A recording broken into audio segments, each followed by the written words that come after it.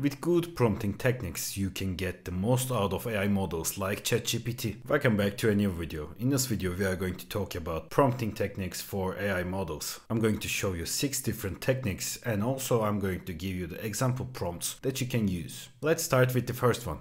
Let's start with the basics. So what exactly is a prompt?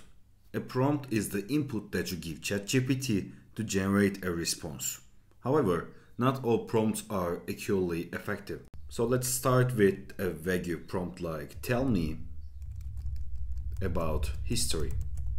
And we are going to see that it generates something like history is the study of past events, societies, cultures, and it's a generic response that might not be what you need. Instead, let's refine it like give me a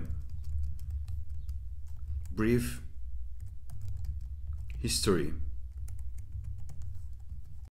of the Roman Empire, highlighting its rise and fall in 200 words. And now we are going to get a more specific answer. We can see that it boasts the Roman Empire and gives information like this. And when we give the in 200 words, it sets a length limit in here. Let's try another thing like this. So I'm going to say, give me a writing advice. What I'm going to say is, now it's going to give a generic thing. I'm going to say, give me 5 writing tips for creating engaging blog posts that rank well on Google. Let's try this one. So now here we can see that it gives a more specific response like this. Now in this video, I'm not going to be reading all the answers that ChatGPT generates because I want this video be too short, and I'm just going to talk about the prompting techniques.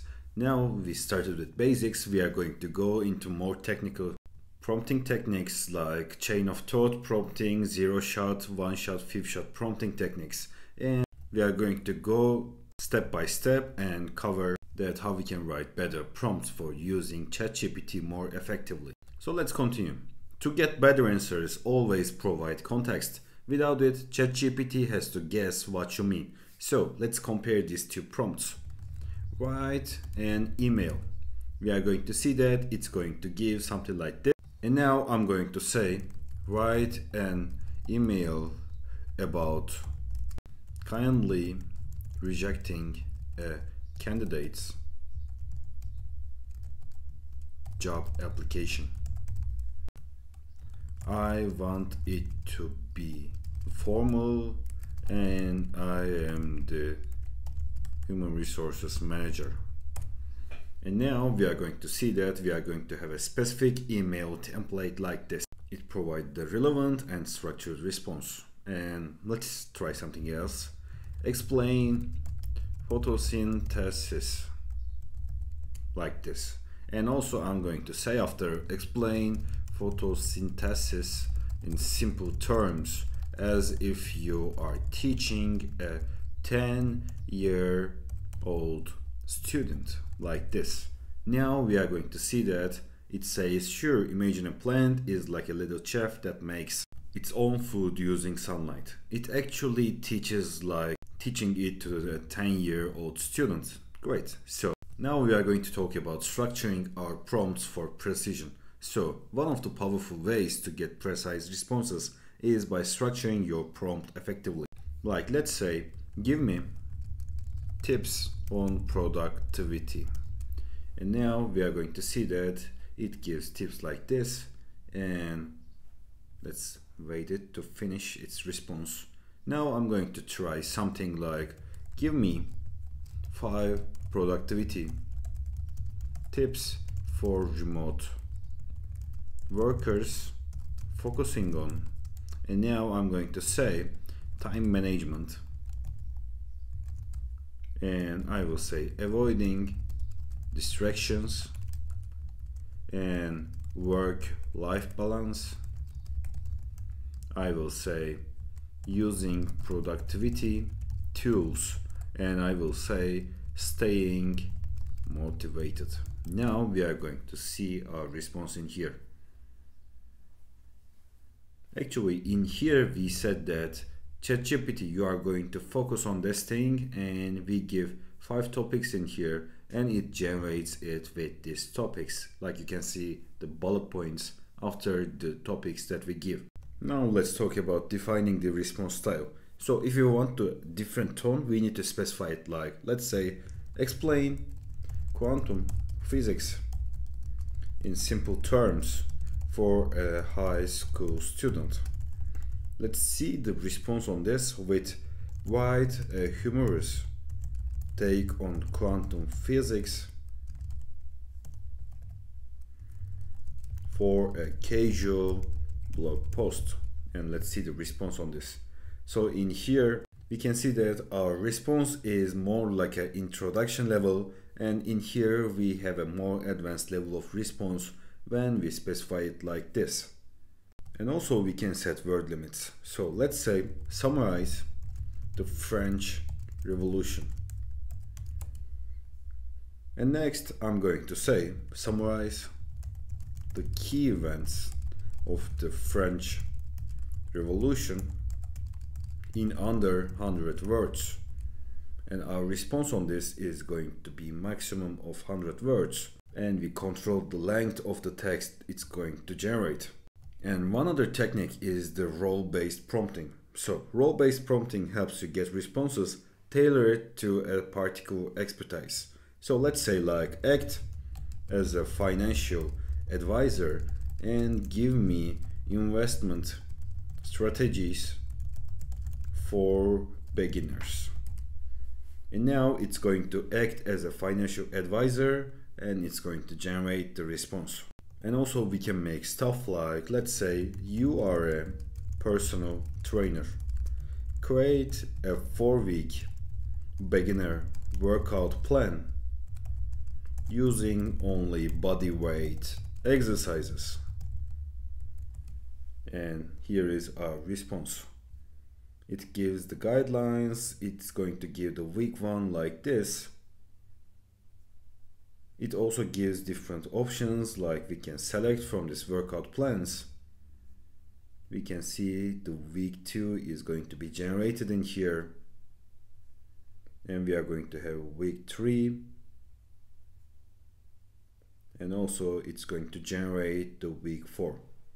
Okay, so now we are going to talk about the handling complex requests. So let's say that we are going to say, write a detailed business plan for a coffee shop in New York. And let's wait for its response. It gives the executive summary, vision and mission, business objectives, market analysis, and it gives stuff like this. And other than that, I'm going to say, first, give me an outline for a coffee shop business plan. And I'm going to wait for it to finish. Actually, I'm going to say detailed outline. And here we can see that it generates the bullet points like this. And I'm waiting for it to finish.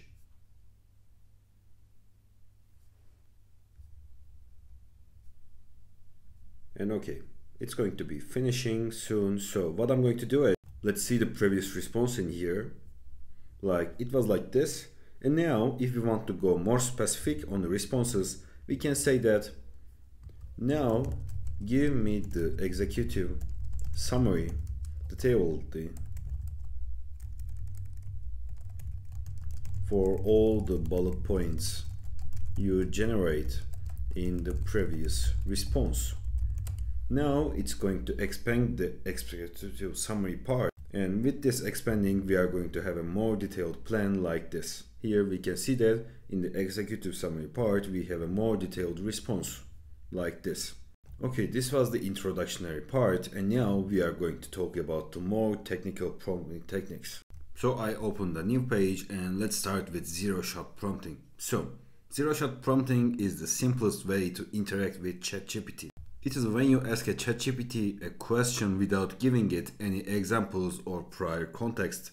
The AI generates the answer based only on its training data. So let's say like summarize the plot of the Great Gatsby, and also we can give an example like translate this English sentence into French, and we are going to say hello, how are you? And these are our examples on zero-shot prompting. And for the one-shot prompting, it improves responses by providing one example before asking ChatGPT to perform a task. Like instead of write a formal resignation email, what we are going to say is we are going to say, here is an example of a resignation email, and let's say like, dear, and let's not add name, I am writing to formally resign from my position at your company. My last working day will be, and let's say something like 20/10/2030.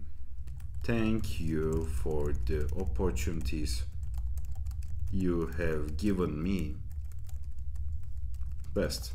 And here is our example. Now I'm going to add codes like this, and now we are going to give prompt after giving this example. I will say, now please write a resignation email for someone leaving due to relocation. And let's see our response. By showing one example, ChatGPT understands the format and tone you want. Like in here, we can see that it generated the text based on our format. And we are going to use one-shot prompting when a structure or tone is important, or when ChatGPT struggles to generate the right style, or when you need a response similar to a specific example. And now let's talk about fifth-shot prompting. Fifth-shot prompting takes it one step further by giving multiple examples before asking ChatGPT to generate a response. Instead of saying something like, classify the sentiment of this review, and adding a review like this, we are going to say, here are examples of sentiment classification. Let's say like, the food was terrible, and it's going to be negative, and we will say the service was okay, and it's going to be neutral, and the food was amazing, it's going to be positive. And next we are going to give our prompt like, now classify, let's say like, the wait time was long but the food was delicious. And let's see our response in here. It says the sentiment of the sentence, the wait times was long but the food was delicious, would be neutral. While it mentions a negative aspect, it also highlights a positive one, balancing the overall sentiment. This technique teaches the model patterns and rules to follow. So when we use that, we are going to use fifth-shot prompting for classification or categorization tasks, or when we need higher accuracy, and also when we need desired response format in a complex format. So let's talk about chain of thought prompting. Sometimes ChatGPT makes mistakes in logical or mathematical problems. That's where chain of thought prompting comes in. This technique forces ChatGPT to explain its reasoning step by step instead of just giving an answer. So instead of what is 24 times 13, we are going to say solve 24 times 13 step by step, and we will say explaining all the steps. And I'm going to make this run, and it's going to give all the process like this, and it's going to show its calculations, making it less likely to make errors. Like this, here we can see our response. And also for the logical reasoning side, I'm going to say, who is taller, Alice or Bob. Instead of giving like this, we are going to say compare Alice and Bob. We are going to give it like this, and we will say and explain who is taller step by step by showing all the steps. And here we are going to get our response.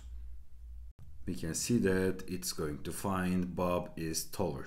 We are going to use chain of thought prompting when we do math or logic problems or complex reasoning tasks or any question where step-by-step thought is needed. Now we are going to talk about multi-turn and iterative prompting. So instead of relying on one perfect prompt, use multi-turn conversations to improve results.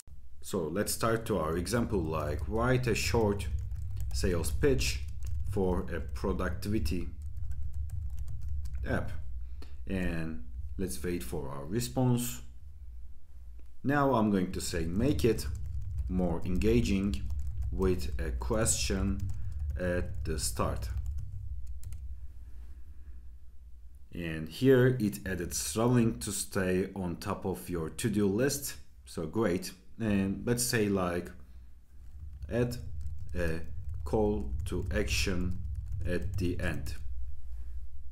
And here we are going to see that at the end it's going to give your future self will thank you, download this app. Great. We are going to use this method when adjustments are needed or for creative tasks like writing or when responses need fine-tuning. And that's it for this video. Thanks for watching. Let's get to the outro. Thanks for watching my video. I have more AI videos on my channel. You can subscribe for more. Have a great day.